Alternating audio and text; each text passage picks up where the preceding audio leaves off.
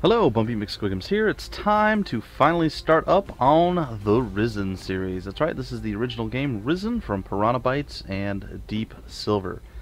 And it is it's your classic free to explore kind of open world RPG, so I'm not really going to go into it too much. It's by the people that brought you all of the Gothic games except the fourth one, and well, I'm going to hop right in and get going on it. So we're going to start a new game, and here we go. This is one of my favorite RPGs. Now, as much as I could praise and laud how amazing this game is and everything else, which I might do from time to time, keep that in mind, I will be quiet during the cutscenes, by the way, so if I just cut out for any random reason, that is why. I will try not to interrupt the story flow. So, for longer than humanity remembers, the gods ruled. Humanity served as slaves, but life never remains in balance.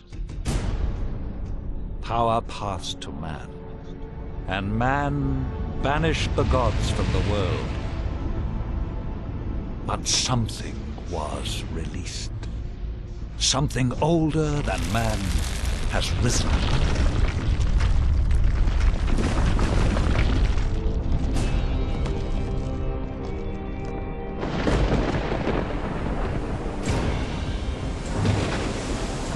Given their freedom, humanity must fight for survival. Some cling to safety, others fight. It is a time where a man's choices define him.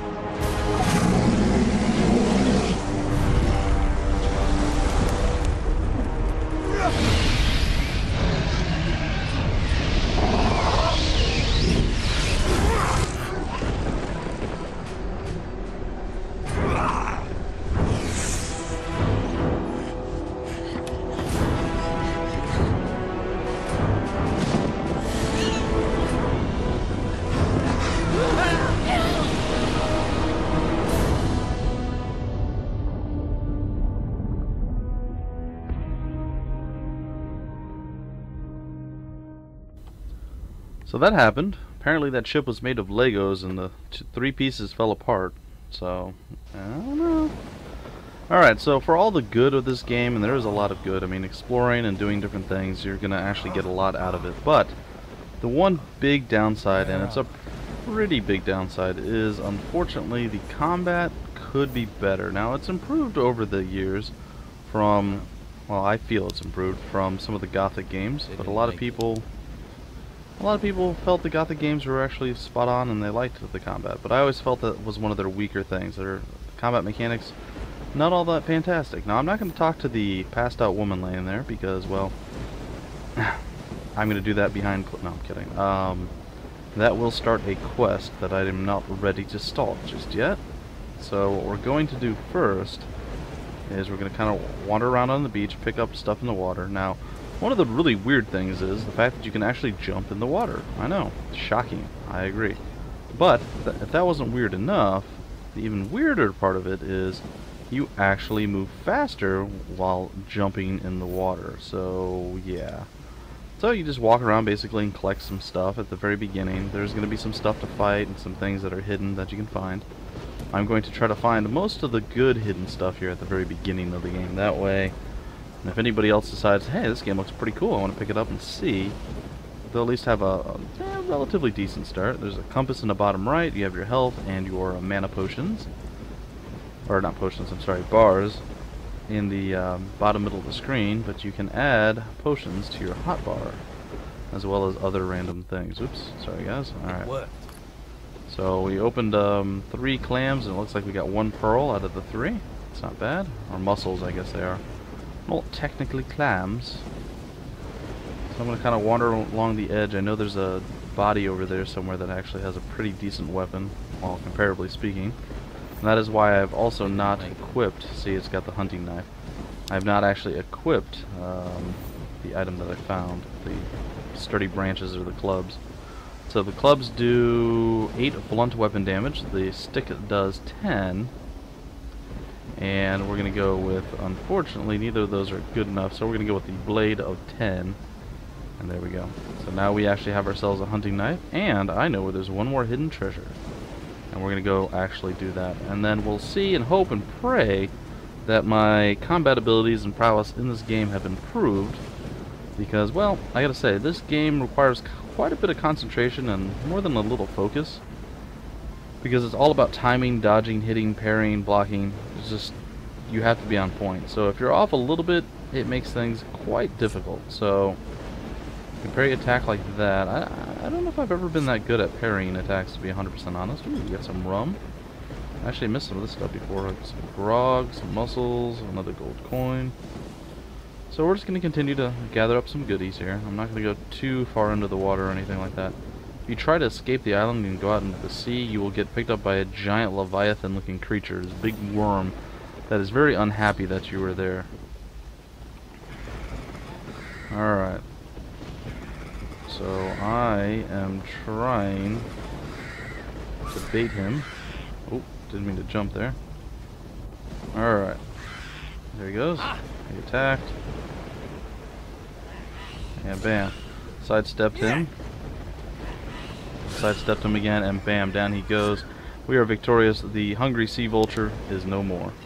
And that's kind of how combat works. You have a lot of really easy ways of jumping around and moving when you're in combat. You can sidestep left, right, back.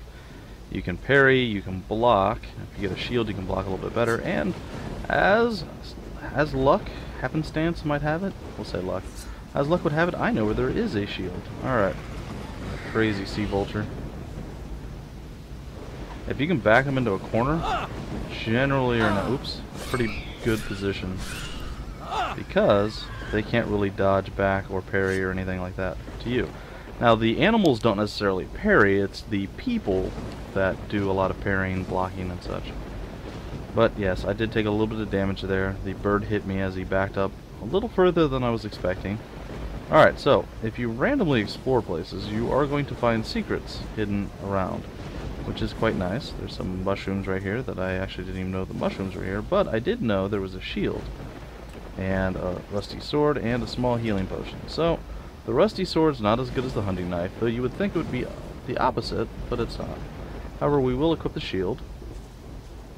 And now when we whip out our weapon, bam, we get a shield that we block with. What? So, that's much nicer, much easier to use. And all over the place, the vegetation does kind of blend in with itself, so it's something you'll just get used to as you go. Which things you can actually pick up, which things you can't. I think I'll enter this side this time. Normally I enter from the back side of this place, but I think I'm going to go in through the front door. And we're going to go and assault a gnome hovel. The gnome hovel will be sweet, sweet nice and quite fun, and I might end up getting owned. There's no way to be 100% certain, but we will give it a shot. Well, at not getting owned actually, but either way. Alright, so there's a gnome. He's not super happy. Oh, and he already dodged, and he hit me once. As you can see, we are in a kind of an interesting spot there. Now, there's a few things that I don't like about the combat beyond just the ordinary here. And that is that you don't necessarily get to twitch slaughter them, so they can usually interrupt you right in the middle of your combo, which is quite unfortunate and very unpleasant, as I'm sure you can imagine. But overall, that went pretty decent. It didn't go too bad. It went, I don't know, totally awesome. I was thinking of going like a surfer dude there, but I decided against it. All right, so basically, from what I recall, every time you kill something that has a weapon, it drops the body that you can loot, which I guess is fine. So you can loot the body, and you can actually also usually pick up the weapon they had in their hands. So we kind of got owned there a little bit, so I'm going to gobble up some food. It's going to be delicious, and I'm going to enjoy it. We did get a bunch more mussels, so we're going to actually open all of them up, and sadly none of them had anything in it. And with that, we'll get a few more hit points from the apple, and I suppose we could eat the turnip as well, even though it looks more like a carrot than a turnip. It's okay. And now we can loot the chests that they were guarding. We can steal that treasure, and it is going to be delicious and sweet, sweet nice. And there we have it. We have looted the first treasure chest. There is a lock-picking thing that happens later down the road. I don't remember how it actually works, or if there's a mini game, or what the deal is with the lockpicks. But when we come to that, we will deal with it at that point. I know you have to learn prospect. There's a lot of things that you have to learn in this game that you don't inherently know like in most games. So that's kind of a bummer. Alright, so I'm going to try to moita him. And I've done so. Oh! Couldn't get my weapon and my shield up in time. And he blocked, but it didn't matter because we dealt with him and took him out. And we're just going to loot everything. Generally, it resets your cursor to right on top of the loot all button or take all button. So even though there's no like you can press R or something like the more popular or more known, I suppose this game didn't actually get super popular. So yeah, the more popular RPG games, they usually have like a R as take all or E or whatever the case is. This one just kind of recenters your cursor on the take all button each time, so that works. So it's just basically a double click to loot everything. Alright, so we will loot the rest of the chests. We got, looks like some claws, some teeth, a bone, some more gold. So overall, this is not bad. Now I will tell you, the first time I ever played this game, I died on my very first gnome. I didn't know how to do combat very well. I'm still not great at it. I'll get better, hopefully, as things progress, but I really didn't understand what I was doing. It took me a long time to even get halfway decent at this game. So hopefully I remember most of what I learned. And disregard the plop plop sound. That would be my puppy running into the room going, "What's going on?" And I'm like, yeah, I can't talk to you right now, dog. Why not? I think she's doing something bad. She usually does. She's not always the best dog. Well, she might be the best dog, but she usually gets herself into trouble. So there's another rusty sword there, some bolts for a crossbow, and some lockpicks. So, overall not too bad. Healing herb, and then this weird blob on the wall here. This is iron ore, but I knew about prospecting. We don't know about prospecting, as he alluded to right there. So unfortunately, we cannot mine. I also believe that we do not have a mining tool. Now, there should be a wolf around here somewhere. There it is. And we shall slay the wolf. And it's a hungry wolf, so it's okay. It is okay. We're going to gather up all the goodies over here. Looks like some empty bottles and other random things. It's not too bad. It's not too bad. Okay, sorry about that, guys. Alright, okay, so we went in the cave. Now we're just going to basically backtrack and we're going to pick up our chick off the beach. She's laying there like, "Oh no, I can't watch the show. What am I going to do?" And I'll be like, "Yeah, I'm here, baby. I will heal you and keep you alive and fight all sorts of horrible creatures." Yeah, I don't know. My deep, manly voice there kind of, didn't really work. It's okay. It is okay. Well, that wolf looks like he's not that hungry. I don't know why he's still considered a hungry wolf. He's going to be a dead hungry wolf in a second. And bam, down he goes, and victory! Alright, so, there's a couple things you can do at the beginning of the game. We're at the beginning of the game, I realize, but we're not quite to the point that I'm talking about. You have a few options of what to do and how to go about things. Ooh, a ship guard. Sweet. I'm probably going to do the same thing I did in my original playthrough, just because I like that choice better. Like, it would fit me out. Like, I wouldn't go with the crazy mage guild thing. Now, I don't know if that's going to nerf me from magic or what.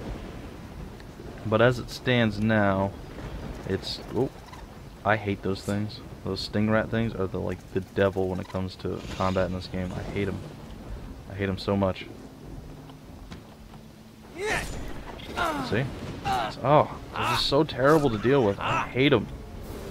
They just own me. It's one of the few things, even later in the game, I have such an issue with. A few times I've managed to get to the point where I was able to dodge them pretty decently, but... So basically, you're going to have a choice coming up, probably in episode 2, that you have to make where you want to go and basically start off the game. Because right now, it's kind of the story building part of the game. Oh, another bird. Alright. Let's go, bird brain. Alright, we managed to combo him down without him freaking out on us. I also think my 1 key is getting to be a little buggy.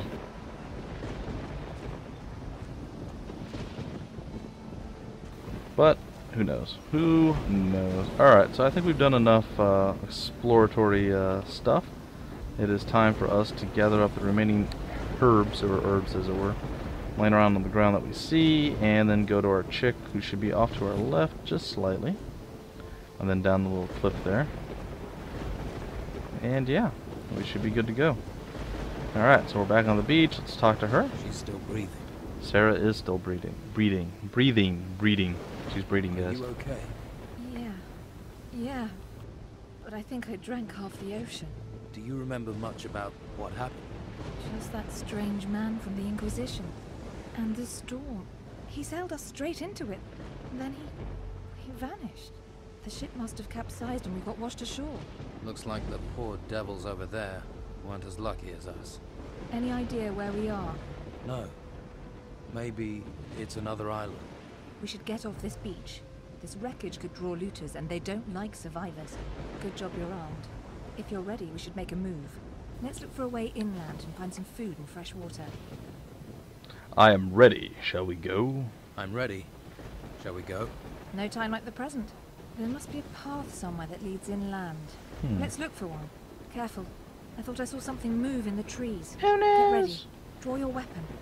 Alright, well, let's see. Where is there a pad and a pencil? I will draw my weapon, but I really think using my weapon or removing it from my back, because it magically floats there somehow. It's pretty cool. Anyway, guys, alright, so we're going to move forward. Now, the big difference between Risen 1 and Risen 2, well, there's actually several differences, but the thing that I guess it turns some people off. People always want new things from different developers. You know, they're like, oh, you made this great series, you made, you know, several games in it, blah, blah, blah, blah, blah. Hey, why don't you do something different? We're tired of seeing the same old thing. So then they go with Risen 2, and they're like, alright, well, we have this medieval fantasy world with Risen. It works, it fits together pretty nicely, you know, everything's decent. It's a pretty good RPG. Alright, well, we're going to continue with that, but instead of what we've, you know, grown accustomed to, what we're used to, we're going to go pirates. We're going to get rid of magic. Do you see those torches? There must be people nearby. Do you think we should head for where the torches are? I do think we should. So they're going to do away with magic and all sorts of stuff in Risen 2, so it's quite different from this game, so I'm not entirely sure if I'm ever going to be very good at the game. I only played it briefly right after I beat this game, and, well, coming from this, going to that, it was such a different game that I'm like, well, you know what? I'm going to have to come back to this at some point and learn it, because it's almost like a completely different game. So, this is going to take quite some time to get through. I realize that, and I don't really apologize for the length. I am totally blind sometimes, guys.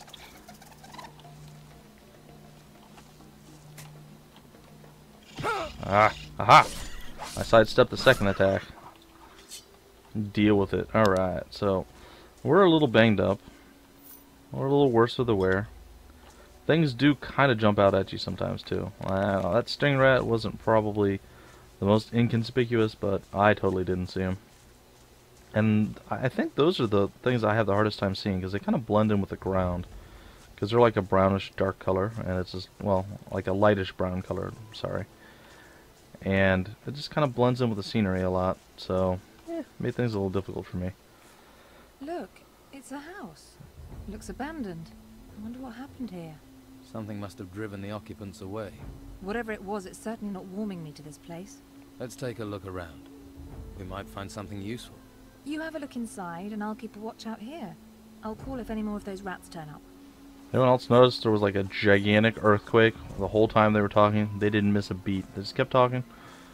They're like, maybe there's somebody inside. You know, so it's fine. They didn't care.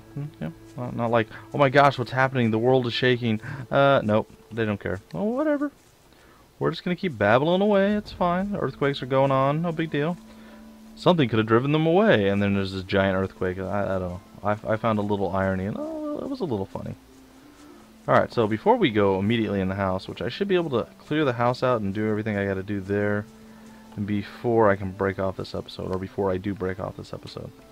Right, into the basic chest. We got some gold coins, a mana potion, a pixie hat, what? And a saw, which is totally handy for cutting wood. If that was a thing.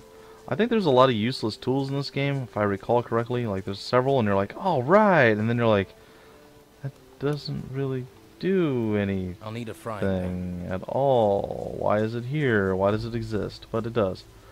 So there'll be several useless things that you pick up over time, but in general, it's not too bad. We're going to pick up a mushroom. We're going to kind of clear the perimeter of the house first. That's the goal. Clear the perimeter of the house and then move on. And water barrels are your friends. It takes a little bit of time, but eventually he washes himself up, takes a sip or two, drinks, and he feels refreshed. So usually it's like 3 or 4, I guess. I'm not sure if it's chunks of health or percentage of health. I don't recall. All I know is we are fully healed, well, ish, and we are refreshed and we are ready to go. But we're not actually ready to go just yet. We still have more stuff to cover. Ooh, there's a wolf over there. Well. He seems very complacent and he doesn't really seem to care that we're here. He's a sad wolf. Wolves do combo. A lot of animals, creatures, sentient beings, pretty much anything you fight, just about anything you fight can and will combo on you. So if you block one attack, it doesn't necessarily mean you're open and ready for a second, like to counterattack. So you have to think, well, does this thing do 2, 3, 4, 5, 8, 15, 37 attacks? What are we looking at here? What are we up against? So you always kind of have to gauge an enemy the first time you approach it, or you know, as you go through, you'll start figuring out, okay, this enemy does this enemy does that, and it won't be that big of an issue. But I would say take it slow, block, see what the enemy does before you... Oh, there goes the earthquake again. Before anything else happens. Alright, so we are in here. Alright, there's a chair, and there's another chair, and there's a simple chest. Who can teach me to pick locks? Now, who can teach me to pick locks? Well, there's a bed, and there's a key on the ground. Well, keys, and there's some grog on the ground. And there's a broom, because sweeping apparently is important, I guess. I know, you gotta keep a clean house. Well, I have a key, so I'm assuming it goes to the chest, and it looks like it does, and lo and behold, we have a frying pan, ladies and gentlemen. That's right, we can now cook our meat. It is a sweet, sweet, nice thing. I guess we talk to Sarah now? Doesn't look like there's been anyone in this... Oh, we'll say it. Doesn't look like there's been anyone in this house for a while. All I found was a locked chest. Unless you have the key or a talent for picking locks, it's going to stay locked. I've opened it. What? I've opened the chest. Find anything useful? Just a frying pan. Everything else is junk. Oh well, at least you can fry up that meat. I could do with a little fried meat right now. You're probably starving too, and we can pretend it's venison. Maybe I don't like venison. You ever think of that? Maybe I want to pretend it's chicken or cow or pig. Who knows? Alright, so looks like we can and did fry up the meat. Alright. Oh, okay, so you actually spend the time to fry the meat. So you choose what you have and what you're going to make. It smells so good. You get to choose the end result. So I'm going to do that with all of my food. That way, hopefully it gives me more oomph for my oomph. I think that's cooked. More bang for my buck. I think there's some meat laying on the ground. There is. There's raw meat laying on the ground, all dirty. It's fine. We'll cook it up. No big deal. We don't care where the meat comes from, as long as we can cook it. Brush it off. It's fine. This smells good. And finally, some fish. And we now have a lot of cooked meat. There we go. Here's your fried meat. Here's your fried meat. At least if you don't think about where it came from. Hey, that's not bad. We should head further inland. You go on. I really need to rest. That storm took it out of me. I feel exhausted. I'm going to stay here for a while. Oh, I see how it is. Okay. I'll come back and get you when I know a bit more about this place. Don't worry about me. Be careful out there. I saw a path to the north. Looked like it led further inland. Maybe there's a village or something up there. Ooh, Chapter 1, The Forbidden Island. And now officially the game starts. So we're done with the prologue. We kind of know how to move around and do stuff. And it is time to begin our adventure fresh, new, excited, and ready. I don't know. I think she's crazy. I mean, we've already seen bad stuff happening. There's blood smear on the wall there. There's blood splatter there. Something clearly went bad inside this place. There's blood all over the floor. We've looted the place. It's pretty run down. There's random wolves and things wandering around. Oh, I'll be fine. Just leave me here. Really? Really? That's what we're gonna go with? We're just gonna leave you here, huh? Okay, well, if you say so. I'm not gonna be one to question, I guess, but it's a little weird. Alright, we're gonna take one final swig of the water. We're gonna get toward the correct path. I did not know I could do that. Holy cow, I'm on the roof. Well, that's something new. Well, maybe not, but that's pretty cool, actually. I had no clue that I could do that. I really didn't. I did not know. That was a total accident. And I'm floating. I actually meant to just click the barrel and drink. That way I get that little tiny bit of HP back. But hopefully you guys have enjoyed this thus far. It starts a little slow, but I mean most RPGs do. Most RPGs you're fighting rats for like 40 minutes, and then eventually you're like, oh, I can go up to dire rats or something horribly stupid and lame like that.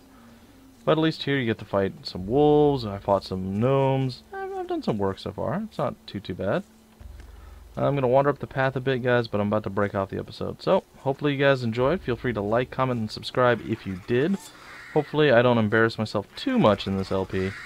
And hopefully good things happen. Well, as you see, I'm going to get owned by this vulture. Oh, mad skills. Nope, not mad enough. Boom. Mad enough. Alright, guys.